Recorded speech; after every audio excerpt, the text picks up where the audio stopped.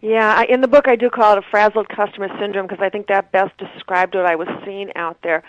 The reality of it is when we are under pressure to do more, to do it faster, to, with fewer resources, we become different people. We're not rational and sane decision makers. And I think all of our sales methodology that's out there right now today assumes that this normal human being that has all the time to analyze and study the data and make rational decisions is just sitting at the desk waiting for us to contact them as salespeople. But the reality of it is when you are crazy busy, time is your most precious commodity, and so you protect it at all costs, which means, by the way, that when salespeople are trying to reach you, the decision maker, I'm asking everybody to sit in the role of decision maker right now. When people want your time, when you're crazy busy, you sit with your finger on the delete button when they call you. That's true, though, isn't it? Yes, that's why I'm laughing. It is true. Yes. Okay. So you, the decision maker, when you're in the role of the buyer, you sit with your finger on the delete button for the phone messages and the delete button for your email messages. And research shows, by the way, that the average person is taking 2.7 seconds to make a decision on an email message. Wow. Before they delete it, decide to continue reading it further, or forward it to somebody else. 2.7 seconds is like this little nanosecond that you've got to capture somebody's attention, and the same thing holds true. That's reading the subject. That's reading the subject line. 2.7 seconds. Yeah, I know, it's pretty bad, isn't it? Tells you the importance of the subject line, though, doesn't it? Yeah, yes, it does. I know. So, what are some strategies that you found to help you work through this kind of fray? Well, it starts, in the book I talk about the three primary decisions that a customer makes. And the first decision they make is to allow you access. And they make it in these small and tiny increments. And I'll go back and give some specific examples there. But the second decision they make is to change from the status quo, which, by the way, is the hardest decision for them to make because any change requires more time. It means they have to stop and look and analyze what they're doing. They have to determine if it's going to make a difference for the organization. They have to look at how to get buy-in to change and everything that's affected. So it's a massive step for them. And then the third decision they make is which vendor or supplier to use. What I typically see people do is to make some real sales derailing mistakes. And you talked about you like speed up sales. Well, mostly what I see people doing is delaying and derailing sales at the very front end. And they do this by using the gracious message or the nice approach. And they don't want to be seen as product-pushing peddlers or self-serving salespeople. They really want to, show that they're consultative and nice and willing to work with people. And so they leave this message that goes something like this. Hi, Stone. This is Jill Konrath calling. I'm the account executive with Leapfrog Strategies. We specialize in offering a full range of training programs for all your sales needs, all the way from opening doors to closing sales. I would love to come and talk with you about how you're currently handling your needs in the sales training area and to share with you some of the things my company can do. I'd be glad to meet with you at your earliest convenience. And here's my number. Isn't that what you hear most of the time? Yes, hear and see all the time. You lost me after 2.7 seconds. It's a throwaway message that they're using thinking they sound nice, but it doesn't meet the criteria that the customer is using to evaluate it if it's worth his or her time.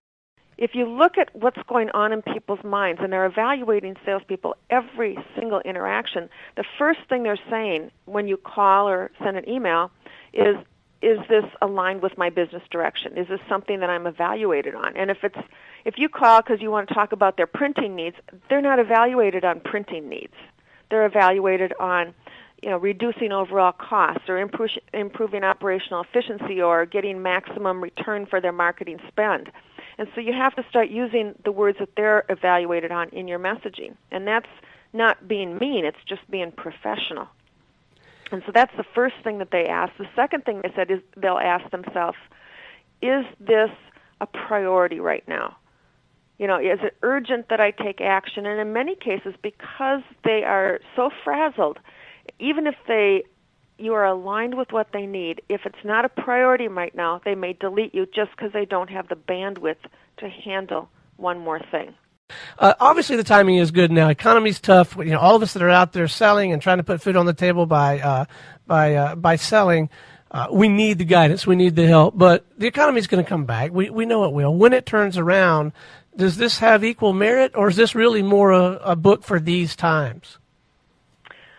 This is certainly a book right now for when the economy is tough, because people are chartered to do too much, and organizations have laid off people and they're running lean and mean. But it's not just a book for these lean and mean times, because there's a fundamental shift in how buyers are reacting. Corporations are not going to staff up so that people have the luxury of, working a 40-hour week and getting it all done at the end of 40 hours. I mean, the average person right now has 59 hours work sitting on his or her desk right now that isn't done, and more just keeps being added to it. But what's happened is buyers have changed how they react to sellers, and that's not going to go back. That is not going to go away. You are either going to be a seller who brings value, or you're going to be a dinosaur, and there literally is no room in between. If you don't add value, and if you don't bring them ideas and insights, and if you don't provoke their thinking, and if you don't show them how they can run their business better, they don't need to work with you. I mean, they can go online, and they will go online to research their problem, to look for solutions, to check everything out. They don't need a seller who's just simply wants to talk with them about the product. That's a waste of their time, and they will not let that go. So this is a change that is permanent. We will always need to be focused on keeping things simple, being aligned with their objectives, being an invaluable resource right now. Those are just things that will carry forward and will not go away when the economy comes back. Can you contrast the example that you shared with us earlier that was maybe a little too much sugar for a dime, as we say down my way, with a more productive, more practical approach? Sure. I'll take that same example and I'll make it snappy, okay? Okay. So that it hits on all 4 points that I talked about. I would call you up and I would say, Stone, Jill Konrath calling. Say, I noticed in reading the recent Business Journal that one of your company's prime objectives in this coming year is to go up market with your sales force. I understand that's a real challenge when you're using technology-driven people to do this. I have some ideas that can help you shorten time to revenue and get up to speed faster. Let's set up a time to talk. Wow. That dramatic. What a contrast. That is dramatic contrast. And audience, Contrast.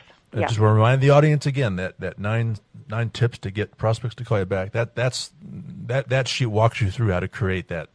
So you can create it for your own business. Absolutely, yeah. Oh, right. Wow. That's terrific. But you can see how different it is. And it's short. It's to the point. It's about their business objective. I sound like a peer. I've got some ideas. I'm not hoping I can get on their schedule. I've got meat right now. Then they know that I'm a strong person, can bring value.